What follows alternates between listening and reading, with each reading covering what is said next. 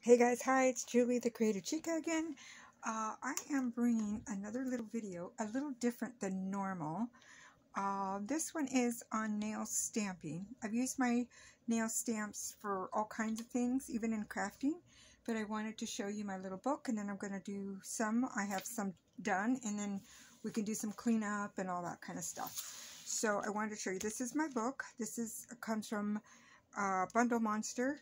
And I have a lot. So I used to do nails. I have a lot of these, and I decided to put them in a book. So here we go. Some of these come from Ojibwas, and so these are the French designs. So they are meant to stamp. So you could stamp and only do the top. I've already stamped my nails on some designs. I got one left here, and I wanted to show you more. So here are my designs, and these are all French designs, French nail, and these are abstracts, and they all come in this little pouch, and most of these are from Bundle Monster. I don't know if you can see these very well. I hope so. And these are flowers. Then we have holidays, and really pretty holiday ones. Let me pull one out. That one's a birthday. Here's a birthday one. I can take it out. Oh, so I can show you the birthday one. I hope that isn't too much of a glare. So that's a birthday one. And these are a lot of fun. It's been a while since I've played with them. But they have love, Valentine, and this one is a spring one. Little chicks, 4th of July. Chinese New Year, even some Halloween. I'm going to give these to my niece, or my granddaughter. She likes Halloween. So I have a bunch of Halloween ones here that I never opened. They just came in a set. So if you like Halloween, this one is Beauty Big Bang. And so you can get them there. Some are square, some are circles. So there's another one from Beauty Big Bang. And you take off this blue thing, and you get the stamp underneath it. So I have a few of those, and then I'll just go through it quickly. There's some more, and then I got some of the wipers. These are the things you wipe with. I have several. I even have some little store ones, you know, the key fob things. So here's some more. These are from Born Pretty. And again, these are beautiful. These have lace. It has a lace look to them. And some odd flowers and just different designs. Pretty paisleys. Things like that. And these are when I used to do Halloween for people. So this is all Halloween. These are double-sided. And this is from Ojibwas. And I got to clean this one. But this is Christmas. And it is double-sided. So there's that. I keep them in the back of the book because they're too big for the little slots. And then I use a clear jelly stamper stamp. And I'm going to show you now what I've pulled out and how I do it. I use these cotton puffs. These are from Daiso. They work good. And then I have some polish remover from Nature Republic. And then I have some from Zoya. Now, you have to clean your nails first before you do your base coat. So do your base coat. I've already done my base coat here. I'm using Naked Manicure from Zoya, Naked Base, already on. I'm using this Island Coral because it was the closest I could get to an orangey color. So I'm going to do this so I can show you guys the best way to put on your polish. And so the best way to put on your polish is make sure, if it's a thin one, you just get as much as you can off. And then you lay your brush down, not up and down, but like this, so you can get the entire nail. Okay, so, and then just turn it a little bit, and turn it a little bit, and try to get the edge. Don't go all the way your fingers if you can help it. Okay, and then this should level out, and you can do another coat. So I received as a gift from my daughter this little warmer from Jamberry. It's a heater, and you press it and you warm it, and you just try to dry your nail. Now, I hope that's not too loud, but what I wanted to tell you was, so nail polish dries from the top down. Gel polishes dry from the bottom up. So when you are, and you can use any heater that you want for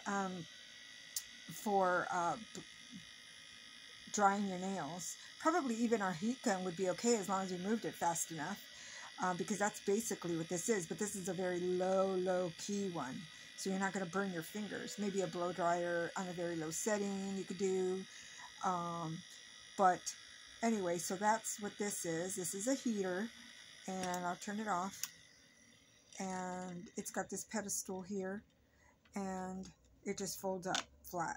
So now I don't use the Jamberry, the little things from Jamberry. I have them, but I don't use them because they're a little too thick. Let me show you guys. This is something different. Where are they? She sent me a whole box of stuff from Jamberry. Here we go. So these are the Jamberry nail wraps, but they are a little thick, so they come up easily. They're pretty though. They probably would work pretty well on your toes, but on your hands, look at how pretty these are. So I will play with these someday, and I will show you guys when I do it. It's kind of not the easiest thing to do, but I will do it. I thought doing my nails is easier, and so I thought I would do that. So now I'm going to let this one dry. I'm going to move this heater out of the way, this dryer, and so I'm going to dump that out and put some new polish remover. Now, some of this polish remover has water. This one has water. I don't like the ones with water, so don't, if you can, just get acetone when you're doing stuff like this, because it just works better. So let me see, did I go over this stuff? Yes, you got the color. So the color I'm using by Sinful Colors is Island Coral. That's what this one is. And then my base coat I showed you guys was Naked Manicure by Zoya. And then I will be using the stamping polish, and I forgot where I got this, but I'm sure I got it online. I forgot the name of it. I'll try to link that below. And then my top coat will be by Morgan Taylor. It's a professional product, No Light Extended Wear Top Coat. I'm sure you guys might be able to find it on Amazon. Now this is the one I was using. I cleansed it with nail cleanser, and this is another professional product. But you can clean it with just polish remover alcohol. Something that I would say clean your nails before you do this with alcohol, and then that would be good. So what I want to do is this one's dry, that one's probably still wet. So what I want to do is now I left these stamped without cleaning them up so I could show you how to do it. So I want to put these leaves as like a French on the top of the middle one. So that's what I'm going to do, and I'll show you guys how to do that. So this is a paper towel. This is one of the wipes. This is my stamper. It's a clear stamper. And what I normally use is I use tape to clean the top. Do not use polish remover on the top, or it'll fog up and you'll never get it clean again. I got a little cleaner that I've had forever, and that works. So let's get started. So you take your polish remover, your stamping. Now this is very pigmented. This is stamping polish, so it's very pigmented, and you will probably really like. And they have all kinds of colors. You'll probably really like it. So you just kind of do one swipe, put it back quickly. It dries very quickly, so you want to move quickly, and then you just stamp straight down. Okay, and now you got that. And now I'm going to do this, and I'm going to put it here, and then just stamp straight across. So there we go. That's all there is to that. Okay, this one I'll do later. Once I get dried, then we're going to do the whole, like the whole nail. Actually, I probably could. It feels pretty dry. Although I would rather do two coats of polish, but that one's pretty dry, and it's okay. So there you go. See, I grabbed some tape, and what I'm doing is I'm lifting that right off. So it cleans it up very well. And if you get any on your skin, you could probably use the tape and bring it right off. Okay, so a lot of times that works. So if you want to do that, that'll help you from all the cleanup. And then I always like to clean my stamps right away, although I have some in there that aren't, I don't know why I didn't, but I didn't. Maybe I was in a rush, but I do really like to clean my stamping plates right away because I don't want all that stuff in there. So there we go. There's that one. And this is a really cute plate. If you guys can see, I don't know if you can see. I'm trying to block the light. Oops, sorry, I moved the light, but I hope you guys can see all the designs. It's really cute. And this is by Westonia, W119. So if you like the design on that. And then this one is from Bundle Monster H112 or H12. That's this one, if you can see that. And then this one that I'm going to use next, this is Bundle Monster H11. Okay, so we're going to use the leaves. So we're going to do that. And so how you do that one is the same way, is you just get an, oops, that didn't work out. Hang on, guys, let me wipe this. Don't want that in my way. Okay, so just make sure, kind of take off a little bit, then just do one line straight across and make sure you got enough. And then you're going to wipe it to your right or to your left, whatever way you do it. And then you just kind of roll it. And now I have it here. And now I'm going to take it and I'm just going to roll it. Like that. Press and roll. Okay. So now I got it on my skin. No big deal. And I will show you. First I'm going to clean off my stamper. Take that off. And then I can go here. I'm going to clean it up anyway because I have a thing, but you can use your tape. Okay, you can use your tape to clean off most of it, and then just come and wipe it clean. Okay, so there's that. We'll clean up the edges, and that's all of them. So now I'm going to show you guys how to clean them up. I'll clean that up later. I cleaned it a little bit, but it's still kind of, oops, wrong thing. That goes, always cover your stamper. So there's that. Close this up because it dries super fast. So let's put that away. And let's put our stamping plates away over here with the stamping scraper. And now all I got is my polish remover. And I'm just dipping it. Okay. I'm going to try to bring it up a little bit. I'm going to bring it up here so you can see it better. And so all I do is get to the edge, wipe slowly, not too close to the nail. Okay, wipe there. I'm right-handed, it should be on my right. Dab it, just wipe. Okay, good. So you guys see how I'm doing this? Now, down here, you don't want to get way up there, so you want to get way barely on the bottom. Okay. If you need to, you can get a cuticle stick. I have a cuticle stick here. You can get a cuticle stick, and then you can barely get at the bottom. Okay, and into the edge. There, that's it. And anything else? Let's see, this one can use a little bit of cleanup in this corner. So I make sure it's not too close to the nail when I'm wiping. Okay. And that's good. This one I kind of cleaned up before. You want to pull away your skin with your finger. Just pull and then wipe your skin.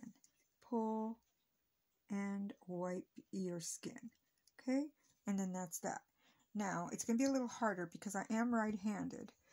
But I will try to do my left hand. I'll pull away my skin and try to wipe this. This takes a little bit longer. I am not going to do all this with you guys on camera. It'll drive you crazy. So, but I just want to show you kind of some tricks of like how to clean it. So pull away your skin and push, push. Okay. And that's the best way to do it, to stay off your nail. Okay. So there's that. Now I am going to, I did pull a color that I really liked. And that was this one by Zoya, and this is called Ginny. Now, one of the things is with nail stamping, you do not want to brush and brush and brush. You will, the polish or the white polish part will streak. So you're only going to do one swipe and that's it. Let it dry and then you can go ahead and do the rest. So I wanted to do this pretty glittery one, and I think I want to do it on my ring finger. So I'm going to lay my nail down, and then I'm just going to do one swipe. Okay, so not too much movement. I just let it sit basically, and that's it. And now I'm going to let that dry before I do the rest. And that's really pretty. And so now I'm going to top coat the rest of these with my Morgan Taylor React No Light Extended Wear Top Coat. Okay, now this is, oh, maybe not. I don't think I'm going to use this one, guys. This one's dried out. Let me grab my other one. This is a really good one, but it dries out quick. So I'm going to get this is another really good one. You could probably buy this at Sally's. This one is called Setch Beat, and this is one of the really nice top coats that you can use for this. Again, you don't wipe and wipe and wipe, just once, and that's it. Okay, so you just do one pass. Let me get a little bit off, and because you kind of want to what we call float it on top. You kind of just want it to lay on top without the brush really hitting the design. Otherwise, it'll streak your design. So there's that. It'll even itself out. And this is a really nice one. A nice top coat. So you just want to, hang on, that's a little much. There we go. There we go. You want to float it. That means that the brush is above on the, it's above, let's see, what's between, then this is between the brush and the nail. So that way, if you don't brush it, if you don't touch your brush to the design, it won't streak. Otherwise, it'll streak on you. It takes practice, you guys. Just take your time and practice with it. Okay, so that's it. It will even itself out, and it'll be beautiful. So, just get more here. And this one's a good amount because it's a bigger nail, bigger surface, as you can see it.